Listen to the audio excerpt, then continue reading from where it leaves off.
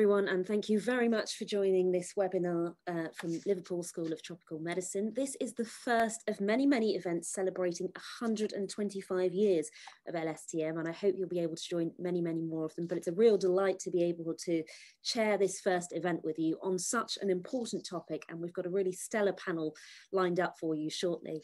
So just to introduce the event, between the years 2017 and 2019, LSTM, together with Liverpool FC Foundation, developed a partnership project called Health Goals Malawi. And the aim was to use football as a way to bring people together and engage with hard to reach young men to disseminate sexual health messages. A research paper, a report was developed. LSTM got some funding from UEFA's Children Foundation with the support of LFC Foundation to deliver Health Goals Malawi in 2019. Now, of course, we know that the pandemic hit in 2020, and that did have implications for the project, but nevertheless, it is ongoing, and there were some really interesting results to share with you. And I'm really delighted to be able to introduce you to a brilliant panel that's incredibly knowledgeable about this subject matter, and will be able to share that information with us today. So I've just seen Kate pop up. Let me introduce you to Kate first of all. She's the head of sport and inclusion at LFC Foundation. She's got 15 years of experience working in the sport, health and community sector. I think she's worked at the LFC Foundation for 4 of those years, and she's particularly passionate about using sport as a vehicle to empower communities and make positive change. We've also got Sarah Begg from the Liverpool School of Tropical Medicine. Now, Sarah is a PhD funded student. She's got an MSc in Global Health and Public Policy from the University of Edinburgh. She's got an MRES, I think it is, in Quantitative and Transnational Skills in Global Health. That sounds so complicated. You're going to have to explain that one. She's got a background in sport development, and through her research, she's worked on a lot of community level interventions in sub-Saharan Africa, particularly on sports-based and youth-focused HIV education. So we're going to hear a little bit from Sarah also. 2 other panelists. Peter Dias is a program manager at Tackle Africa. Peter's got 5 years experience delivering sports for development projects, delivering vital HIV and sexual reproductive health information to young people across multiple districts in Malawi. He's led the Malawi team in delivering projects to uptake HIV self-testing, reducing child marriage and teenage pregnancies, and increasing voluntary male medical circumcision in adolescent boys and young men. And then from the Malawi Liverpool Wellcome Trust Research Programme, we have Dr. Kondwani Jambo, a senior lecturer who's based at the Malawi Liverpool Wellcome Trust Research Programme. Kondwani obtained a Bachelor of Science degree in Technical Education from the University of Malawi in 2004 and a Master of Science in Human Immunity in 2006 from the University of Liverpool.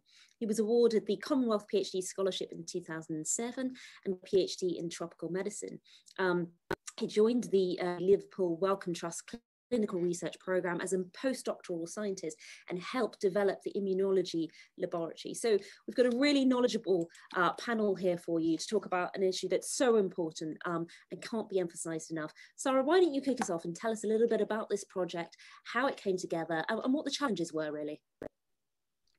Sure. So the background of the project really was this partnership piece between the LFC Foundation and the Liverpool School of Tropical Medicine, and it kicked off with some capacity building activities in the city of Liverpool, where coaches that have been identified by the Malawi Liverpool Wellcome Trust were engaged with the coaches here in Liverpool to understand the opportunities that football could potentially provide as a vehicle for social change and action. And that sort of developed as it went along to the point where there was a cohort of coaches in Chihuahua who were sort of built, they had their capacity built across multiple dimensions. So there was training in football coaching as a pure skill, as it were, from the Malawi FA.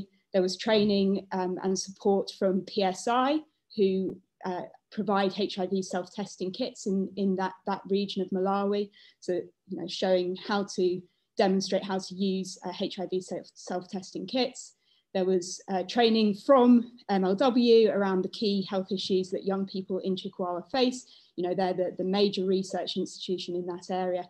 And then from the LFC Foundation around the four corner model, which is basically how you can integrate all of these different facets within football to make it more appealing and a more attractive way of engaging with young people in these important health issues.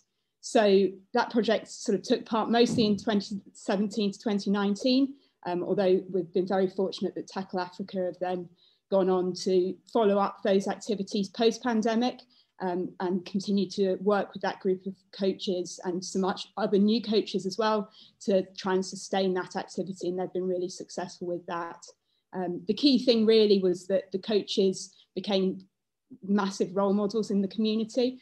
So it's not just that, you know, it was football, but it was those coaches in particular were seen as really credible sources of information because of the capacity building they'd received from all of these different agencies and organisations that were involved in the programme.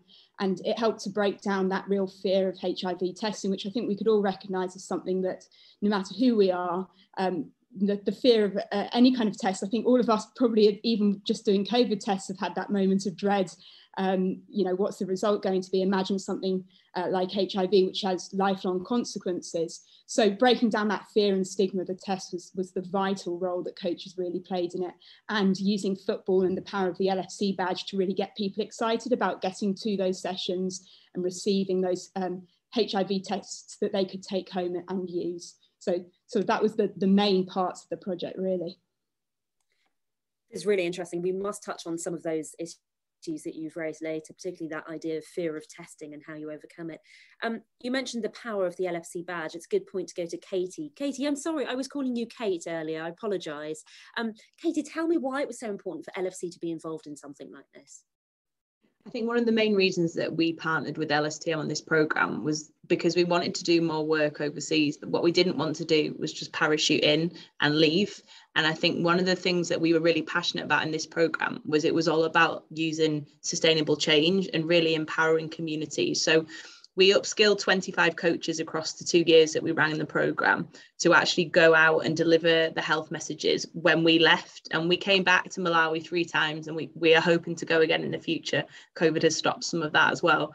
But I think from the LFC perspective and using the badge, it was really clear that football is really popular in Malawi. And we wanted to be able to use role models like Sadio Mane to go to Malawi and explain why it's really important to get tested. But also we were really impressed and sort of proud to be part of a programme where there was so much innovation around the testing. So it was the first time that they'd used a saliva-based HIV testing kit in this project.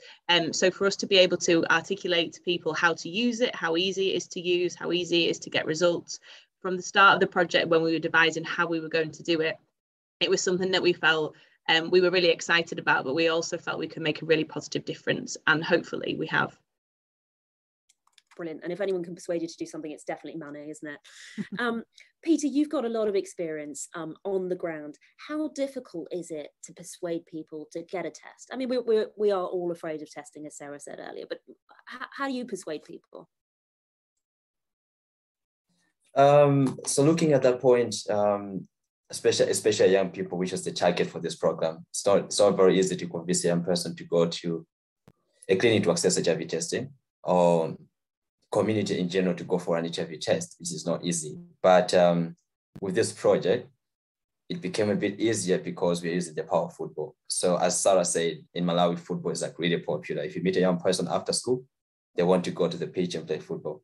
So with this program, as South Africa, we were happy and excited that we joined a partnership with LSTM to pilot this program and try to reach out to the coaches that they already trained 2 years ago and try to upscale the uptake of HIV self-testing kit. So it became a bit easier to get the young people to access the HIV self-testing kit through the power of football. But in general, it is not easy. It is not easy to get young people to get tested.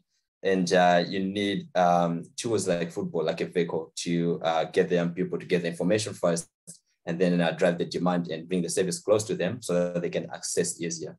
So there'll be a lot of challenges. There will be fear of results. There'll be pressure from other friends. There'll be distance to the clinic to access it. But with the use of football, as the tool, as a vehicle to reach out to the young people, to give out the information first, and then create the demand where young people would access the services, really helped in this project that a lot of young people accessed the HIV self-testing kit through the time we worked with Liverpool School of Tropical Medicine post-COVID. That's great, Peter. And it's really good that you've pointed out some of the practical challenges. Just getting to the clinic can be a challenge. Dr. Kondwani, could you give us a background as to what the healthcare challenges are? I mean, we're sort of talking about positive ways to get people to get tested, but how big a scale of a problem is this in Malawi, first of all? I think I would rather start with the success, I think, of Malawi first before we go to the problems. I think Malawi is one of the few countries in the world, or maybe in Africa, I can say that, which is doing very well in its fight against HIV, in the sense that the first set of targets, for example, what we call the 1990 target, which is the 3 90s, meaning you find everybody else who is infected, 90% of them should be found, and 90% of them should be on antiretroviral therapy, and then 90% of those should actually have virus suppression. If you look at Malawi, Malawi has surpassed those targets already. Actually, the targets were increased to 95, 95, 95. And as of now, Malawi is actually going to meet those targets, if it has probably already surpassed them. So in terms of our fight against HIV, I think Malawi is on the right track. And with the bringing in of self-testing, which was actually piloted mostly in Malawi, to the point that it got approval by WHO, it's only increasing that ability for people to have options to get tested. And considering the age group that this project was targeting, actually, like Dia has mentioned, is actually a very difficult group to deal with. And I think having a more targeted approach is the thing that we need now to actually to be able to maintain these gains that we have made over time. Yeah, and in terms of the healthcare facilities, the problem is we get people tested, and most people, the issue is about, so what happens when I'm positive? Yeah, and what does it really mean to me when I'm positive? I think the good thing is that we have now the test and treat. So every time somebody is positive, automatically they have to start on antiretroviral therapy. And in Malawi, antiretroviral therapy is freely available. So that, I think, has helped a lot. The biggest problem is when people start getting opportunistic infections like diseases, because we have limited care in the hospitals. So that becomes a problem. But because people are starting antiretroviral therapy early, the number of people with AIDS, for example, has reduced a lot over the years.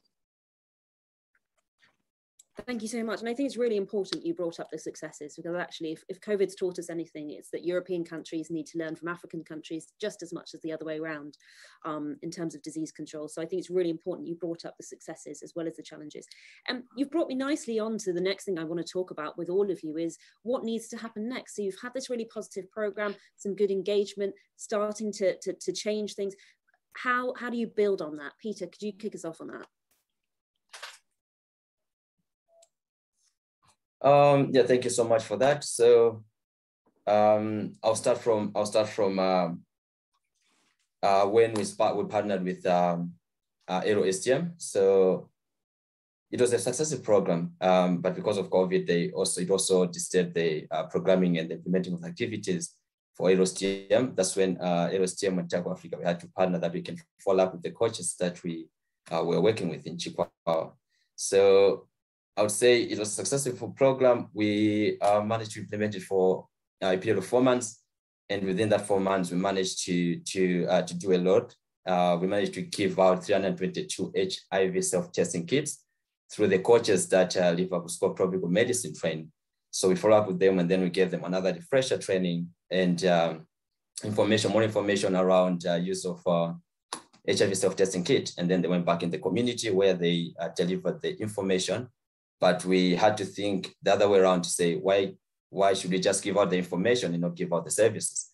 So we had to bring the tournaments. Also, we had to bring out the referral system where the coaches were like the role models in the community. So they would work together with the government, and they would collect the HIV self-testing kits back to the communities where the players would access easily without going to the health center, without traveling a long distance to access it. So it was close to them, which was really positive. By doing that, we managed to give out 322 HIV self-testing kits to the young people. And also we managed to reach out to 510 direct beneficiaries throughout the football sessions. So when we started, we had 17 coaches. Unlike when the LSTM started, they had 25 coaches. But because of the COVID-19 and coaches moving out from the district to another, we ended up training 17 coaches, which was fine. And it was really, really successful. With the data that we collected and the report that we submitted to our partners at LSTM, we saw that with the period of 4 months, we managed to do a lot. And if we can like try to build up more, I believe we can try to scale up more. We can still try to reach out to a lot of communities because this was successful. And a lot of young people love the approach. It started with the pro football and now it continued the football. And now they managed to access the services that they wanted to access. So in general, I'd say it was a successful program with few challenges in it. Of course, you'll never fail, but it was a successful project. Great. Sarah, what do you think? What happens next? How do you build on what you've already done? So I agree with Peter. I think there's a really exciting opportunity for scale up.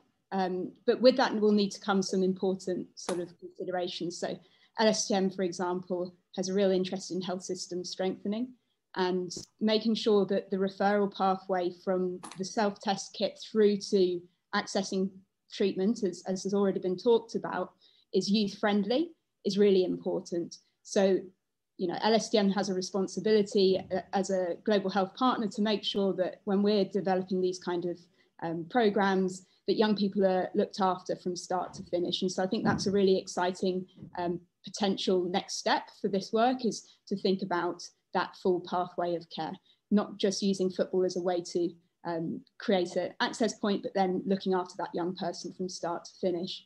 The other opportunity really is to think about how we can continue to use the strengths of the amazing coaches that we've been working with in Malawi as actors to support capacity building themselves. So I know Peter himself came from a coaching background and now trains coaches. In the same way, there's a really good opportunity to think about how we can use that trainer of trainers model to scale up in a way that is sustainable, both, you know, environmentally, reduces the amount of flights and so on that might need to happen, but also from an economic and just a general long-term sustainability perspective. And just before I move on to the next panelist, I think it'd be quite useful if you could just talk us through how the actual testing took place, because you've all touched on it a little bit, but just explain exactly how it took place. Sure. So a HIV self-testing kit, it's interesting because 2.5 years ago, it would have been more difficult to explain, but imagine a lateral flow test. It's really similar. So you receive a package which has the information, guidance, pictures that shows you how to do a HIV self-testing kit. You take a self-swab using a swab, which we've all become very familiar with, and put it in a little thing, drop it in the well, and then the test result shows. So the key thing with this is that it's a kit that you can take home and do in the privacy of your own home. So the coaches were able to demonstrate how to use these kits so that young people felt confident. You know, following those instructions can be quite challenging. Also seeing coaches doing it is quite a sort of confidence building sort of thing to observe, because you see this coach who's confident enough to do it in front of you. But those could be taken home and used. The thing is, at that point, once people have tested with a self-test kit, there's no automatic referral to HIV services. What that person then needs to do is go to a clinic to access a confirmatory test. So that would be done in the same way that we have all gone on to get PCR tests done once we've done a lateral flow. It's the same thing with the HIV self-testing.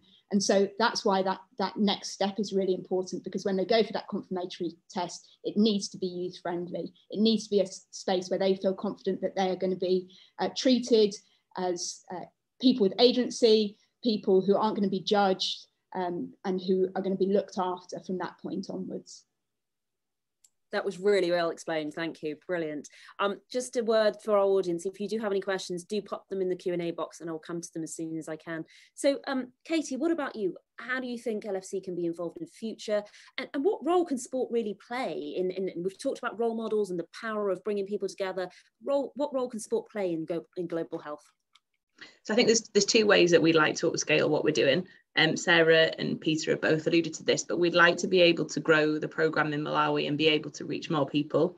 The research showed last time that the testing went from 50% right to 84%. So that shows a massive significant increase in a short space of time. We're actually also looking to upskill and the programme in Liverpool. So Sarah and I have been working together with our team at the foundation with some funding from UEFA to develop a Liverpool version of Health Goals, which looks at a very similar model, but we're looking at sexual health and teenage pregnancy. So we're basically taking the learnings from Malawi, looking at how we delivered the coaching element and applying it to a different type of disease. So that's where we feel there's a massive growth for us to be able to do more. And I think from an LFC perspective, it's about how we can add value to this. We're not experts, LSTM are experts, Peter's an expert, etc. So it's about how we can sort of bring that, it's almost a bit of that stardust to it, to be able to say, look, we showed the video of Sadio Mane doing the saliva test and people listen to him because he's a role model and he's inspirational. So if he can do it, why can't other people? And I think that's where, you know, the football brand and other sports can really help with that. Brilliant. And Kondwani, you've worked on a lot of projects like this. What did you think was particularly innovative here? I mean, obviously you've got the star power, the involvement of sport. What did you think was particularly innovative though? I think the innovative part of the project is having the trainer of trainers. So you have training the coaches because they are role models. So you train those coaches to understand issues to do with self-testing and the benefits of it. And then instead of you, the trainer, taking this message to the community, you allow the people you have trained to do that because they speak a language that the community understands. So to me, I think that is what is the unique aspect of this project. And I think it's something that we can learn from and take forward. What sort of comments and reactions did you get initially, and did that change over time?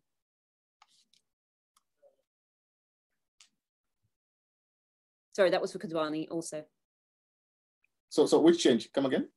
I'm just saying, initially, what sort of comments and reactions did you get? And did that change over time as you conducted the project? I think Sarah would be in a better position to answer that. All right, you bounce in then, Sarah. Yeah.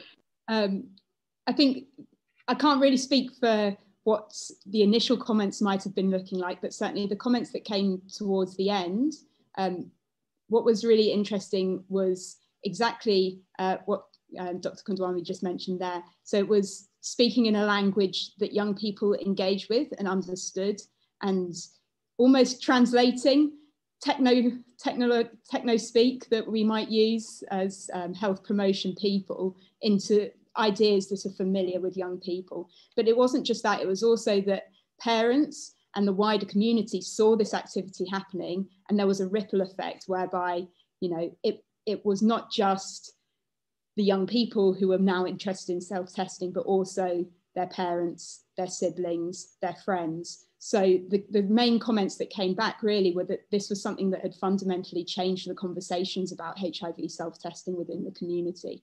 And that was, as people have talked about here, it was through genuine conversations from these coaches and the exciting sort of role model activities that we saw with the video with Sadio.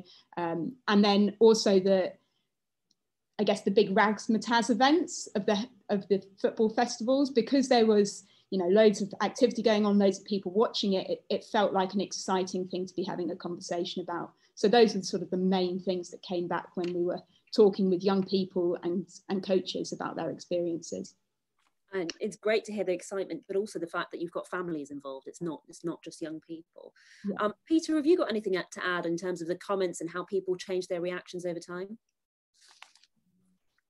Yeah, definitely. So I think as I said earlier, using football, it's a concept that young people enjoy playing football, and it's like we're just giving out the information to something they're already doing, plus they enjoy it, plus it creates an environment where then people can speak free with the coach, discuss around sexual reproductive health and rights, HIV, self-testing kit information in an environment where they'll not be judged.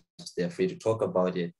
Now, in some areas in Malawi, it's a new approach. For example, in Chihuahua, it was a new approach where they'll see playing football at the same time, they're also learning something from the football, healthy-wise.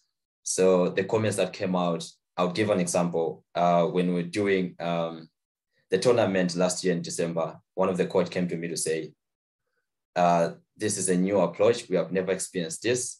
And that coach is like 35 years old. We always knew football as a tool, that we should engage people, but we never knew that football has the power where you can engage young people and give out the information. So the feedback was positive because it's a new approach. It's a new innovative idea where young people now, they love it, they enjoy doing it. At the same time, they're also getting information out of it. So we have a saying in Jaguar Africa where we say, give us a football and we'll give you young people. Because we have the football and young people, they love football. So give us the football, young people will come to us. So the feedback was positive. The coaches received the program. Not only the coaches, as Sarah said, even the parents, even the friends. On the tournament day, we don't only target only the participants that are participating in the program, but also have the general community come to watch football because it's the tournament. By doing the same, we have the services being given out at the same pitch. Now the general community is also accessing the same services. HIV testing kits, we end up giving out more to the general community because they come to watch the tournament. So it's not just about the participants in general, but using of sport would also target the general community outside the program, like the injury beneficiaries, where they receive it and they also access the services in a way that they didn't even expect it. So the feedback was positive from the coaches themselves, the participants themselves, the general community, even the government officials that we worked with. So we worked very closely with the district sports office. We worked very close with the district health office where we would get the self-testing kit to give out to the community. So everyone was like, how does this work? We didn't know about this, we didn't know about that. But now we understand how it works. And I think it's a very, very important too, that young people should be using football to reach out to other young people in the community with information around health. So it can be any healthy programs, any thematic area around health. So I'd say with this program, the feedback was very, very positive. That's really great to hear. So we're getting a couple of audience questions in, but if you do have questions, do pop them in the question box and I can start to come to them. Let me take one of them now, actually. So this is a question for Peter and Katie. Can you let us know how many of the 25 coaches were training girls? Don't know if you have that information. Yeah, so that was one of the points that I was going to make that Sarah and Peter sort of alluded to again, that we coach 4 of the girls in the project. And I think what was really interesting was that initially the programme was about how do we reach young boys. But as we were starting to do the coaching and getting more people interested, there would be all the families around wanting to know more about it, including girls. So not only did we get to engage more girls in playing football, but we also got to engage more people in the conversation about HIV. So from my perspective, when I went to Malawi to see the programme, what I was most sort of shocked about was that actually people didn't know how they could contract HIV. And despite the fact that it's a widespread global disease, a lot of young people didn't even know enough about it. So when we were talking about how you can catch it and things that are false and things that are not true, and how we basically use the sports coaching and the football to give them the answers to those questions. But it was a really safe space and it was a fun environment too. So even though we were talking about a disease that is horrendous and quite scary, we were able to break down those barriers because we were making it fun and engaging so that people would ask more questions as they were involved in the session. That's really interesting hearing about that. And was there anything, I mean, you talked about being shocked that people didn't know how HIV was contracted. Was there anything else that surprised you while you were on your visit and talking to people? Yeah, I think the fact that HIV wasn't discussed. And in the first session that I went to, where we were in a room with the coaches that we were training, even they weren't necessarily aware of everything surrounding HIV. So we were educating the coaches, and then they were going to educate the communities. And I think that's why it was so important, because we managed to get the feedback from the coaches, because they were asking questions that the participants were then going to ask, so we could preempt that and think about the best way to deliver the messages, because there's still quite a lot of taboo around the subject of HIV. And sometimes when we were planning this and coming in as LSTM and LFC, we wanted to make sure that everything we did connected to the community, and that was why it was really important to be able to talk to the coaches about what they did and didn't know, and sort of misconceptions of HIV and AIDS. Peter or Sarah, anything to add to that on the question of girls specifically? Otherwise, I'll go to the next question. You look like you want to say something, Sarah. Well, I was just to add, so yeah, there were the 4 female coaches who were trained as part of the programme.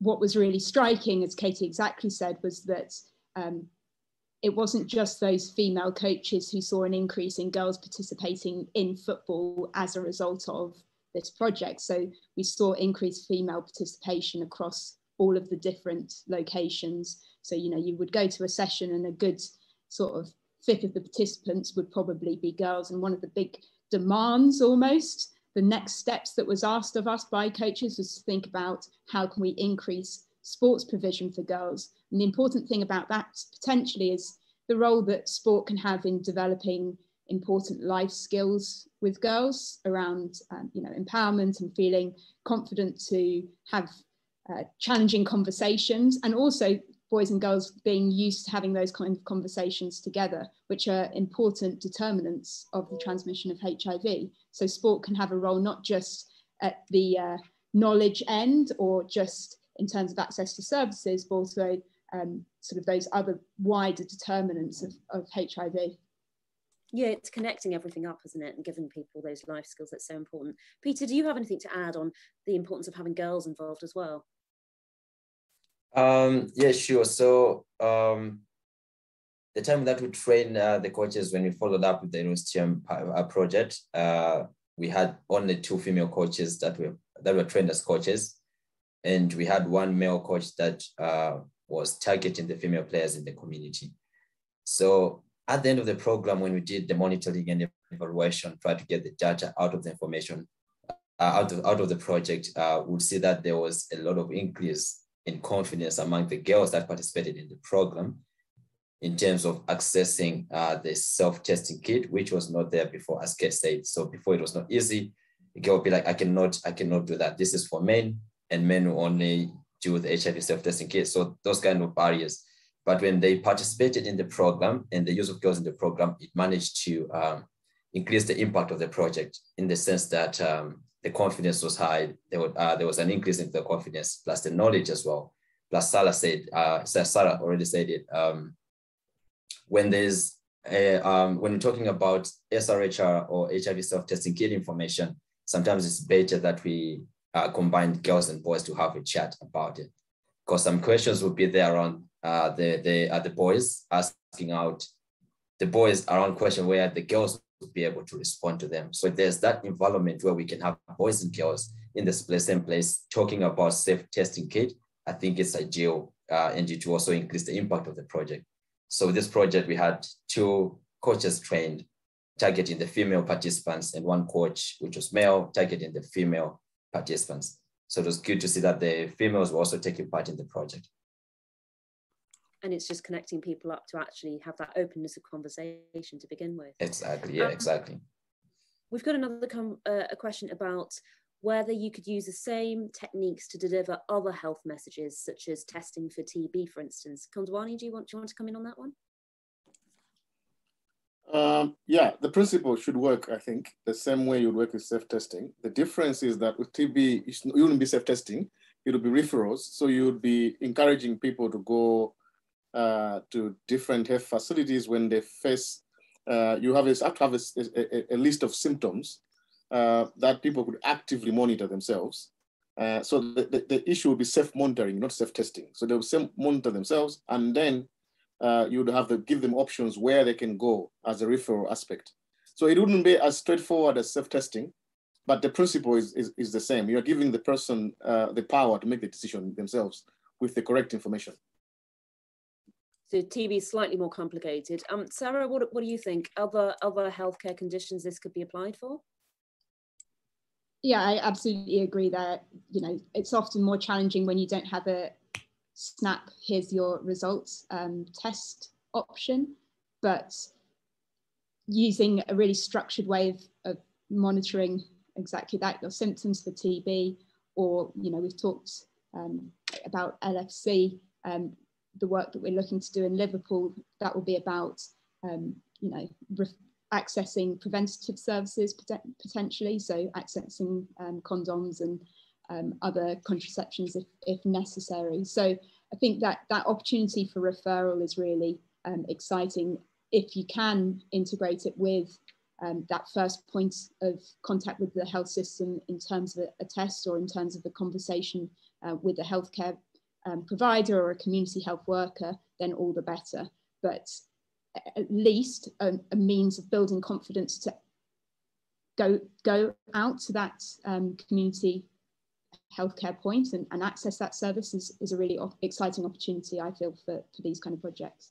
And something I asked Katie earlier, was there anything that surprised you when you started working on the project, or is there something that you really took away from it that you didn't quite expect?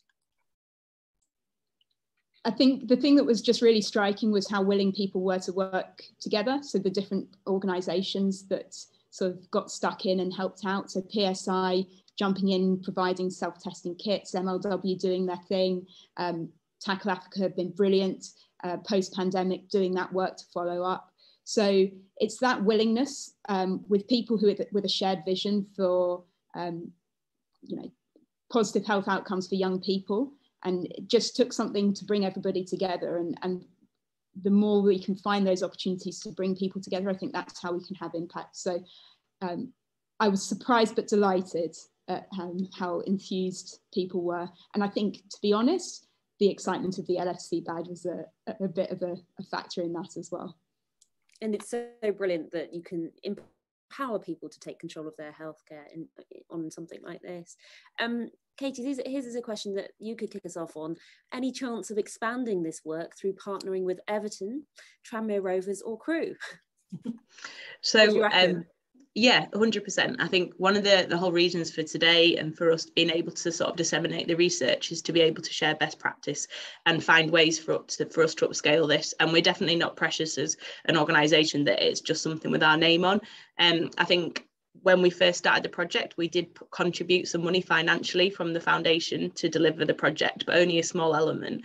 So if other football organisations or sporting organisations wanted to join in, then that would be brilliant, because I think, as you can tell from all the conversations we've had today, there's need for this and there's need for us to do more. So 100%. I hope they're watching and they'll come on board.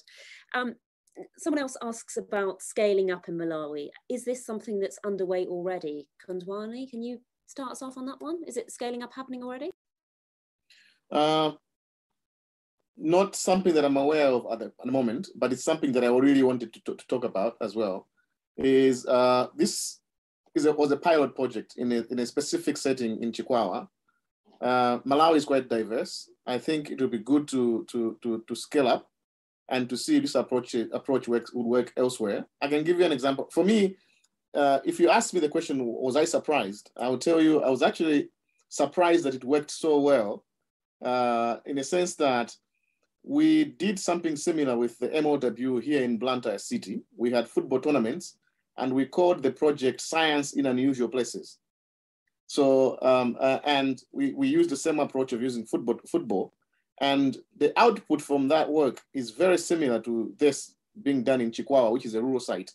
We did this in Blantyre City. So that tells me that this approach is something that has a high chance of success if you take it else across the country, as well as work with the Football Association of Malawi, for example, as part of its agenda to help move this forward. And the last point I would make on this is to have LFC consider having their off-season or something in Malawi. You just have a visit. I think it would help. I remember, I think a couple of years back, the English FA had David James here, and they had Rio Ferdinand, and they had Gary Neville. So and that helps because people really here like football, like Peter mentioned. That's an idea we'll leave with Katie to take back. And thanks for preempting. I was going to ask you whether you were surprised by anything, so you preempted my question. There's also a point being made about whether this approach could apply to other African countries. What do you think, Peter?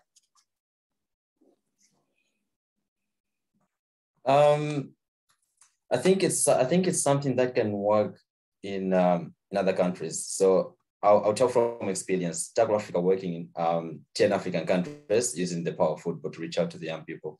So from experience, I'll say it's something that is already there. It's already working. It's just a matter of maybe scaling it up to more beneficiaries. But Africa and football, it's like they really match. African football, young people in football really match. So if we take it to across other countries of Africa, I would say it's positive. It's a welcome idea. We can look into those areas because it's something which is positive. Africa loves football, young people love football. As Kate said at some point around using the badge of Liverpool Foundation, we have Sadio Mane there. It's like inspiration to a lot of young people. They think about Sadio Mane playing for Liverpool, and it's an inspiration to that. So yes, it's a positive idea. It's already happening. As South Africa, they're working on it and scaling it up to other countries in Africa. I think it's a positive idea, and it's something that we love to see in future. Just a quick word to the audience. If you want to get the question in, be quick, because we haven't got much longer. We've only got a few minutes. Let's talk quickly about cost, because this does cost money. How did you fund it? Who paid for it? Sarah? I think Katie's probably going to be better placed to answer that one. I just spend the money. Go on, Katie, you tell us. So the original pilot for this programme was funded through the LSC Foundation, but there was a lot of in-kind support from LSTM and all of the partners that we've talked about today. So we actually did this project on quite a small budget for the amount of work that we've done and the amount of hours that Sarah's done her research. So for us to scale this up and deliver it on a much wider scale into different regions of Malawi and potentially other countries, we'd need to look at way more than £500,000 to get this moving. But I think that undersells almost the value and in-kind support of the amount of people that have done things on the ground to make this happen. So money's great, but actually the most important thing to make this work is the partnerships. And I think, to Peter's point, there's lots of great work already happening in Africa using football. But for us to be able to upscale this into different regions or to different countries, we'd need strong partnerships like we've got here already. And it will take a bit of time to do that in other countries for us to be able to upscale it quickly. That's a really good point, because you want to make sure that those relationships are strong enough when you're introducing something that's challenging and new. Sarah, we've talked a lot about upscaling, and there's been ideas about other countries, other locations in Malawi. What would upscaling look like for you? What are your aspirations for what comes next? And so we have a big dream vision, I suppose, of Health Goals Goes Global. So thinking about how we can apply this model, which is centered around partnership across different contexts. And as Dr. Kondwami's already mentioned, there's this thing with this approach that seems to suggest that rural areas, urban areas, it has potential. So thinking about, are there areas where at the moment, there's some really successful examples of football being used for health promotion across certainly the African continent, but also beyond. Are there areas where those organisations are struggling to reach? Is it something that we can think about how we can reach those regions using this approach? Is it that there are specific dimensions of sexual reproductive health that are currently being missed as a result of, or through the current provision? Is there something that we can do to fill that? And again, this from point of contact through to treatment and long-term care being youth friendly. So yeah, the dream, the vision, Health Goals Goes Global could potentially be a multi-country project, maybe initially on the African continent, but also beyond. You know, this is, you know, adolescents. It's a really large group, and it's a vital time for reaching people with regards to their health. If we invest in adolescents, we get a benefit now. The adolescent is healthy, they become a healthy adult, and then the next generation of children is healthier as well. So if we get it right when we're talking about young people, then it can have a massive impact. So I think we'd like to say we'd love to dream big on that side. Well, it's good to dream big, and your point about getting in there early is also really important. Last couple of minutes, Peter, just give us a sense for anyone who wants to be involved in this work and is sort of a bit reluctant. How would you really encourage them to get involved, and why is it so important? Thank you so much for that opportunity. So I would strongly encourage other big bodies, organizations that they want to partner, they want to work more on this use of sports to reach out to the young people, because it's very important, as we've talked about already. Young people are at very least of contracting HIV. And we also know that the knowledge around HIV is sometimes very low because of a lot of activities that happens around them. So it's a very, very special target that we need to work with, adolescent young girls and young women, as well as young boys. So I would say it's evident that it's positive with the amount of time that we had, and the budget that was there, and the partnership that was there after COVID. There were challenges, but we still managed to produce this good impact from the project with the partnership from LSTM, Malawi Liverpool Trust, and was Liverpool Foundation. So it's positive that we will encourage that there are partners that we need to partner with, need to work with. Let's do that. Let's keep the partnership strong, and then let's keep the communication channels open so that we can still help the young people in the community in Malawi, and maybe we can also scale it out to other countries in Africa. Well, thank you so much. I think that was a really important appeal, and probably the right note to end it on, that kind of encouraging people to get on board and really do their bit for such an important project. Thank you so much to all of you for a really fascinating conversation. Thank you to the audience for these questions. Don't forget, this is the first of many, many events to celebrate 125 years of LSTM. But for now, Peter, Katie, Konzwani and Sarah, thank you so much for sharing your work with us and allowing us to hear about all the amazing things you've done in Malawi. Thanks very much. Thank you. Thank you.